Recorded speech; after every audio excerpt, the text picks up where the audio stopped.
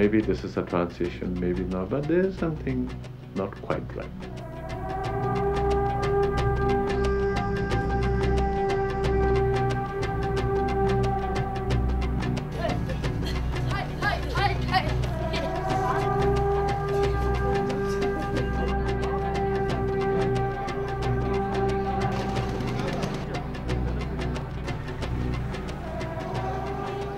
One day, sooner or later, the wine will definitely go sour. And then I think it's a national tragedy.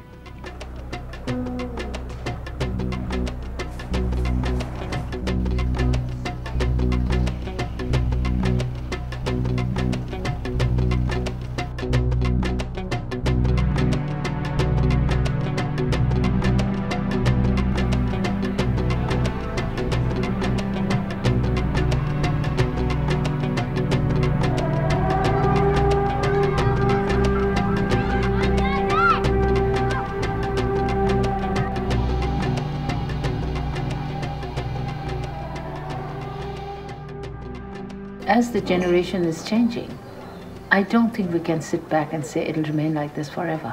We have to really work harder, and we have to find ways of, working with the younger generation.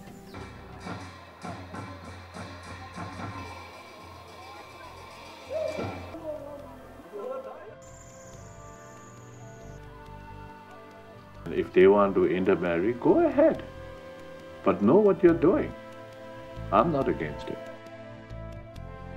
Never before, until His Holiness announced the Strasbourg statement, were we divided on the question of independence. Today, it's not just that the community is divided. I think every single thinking Tibetan is divided between our reverence for His Holiness. You must understand, Tibetans just don't respect the Dalai Lama.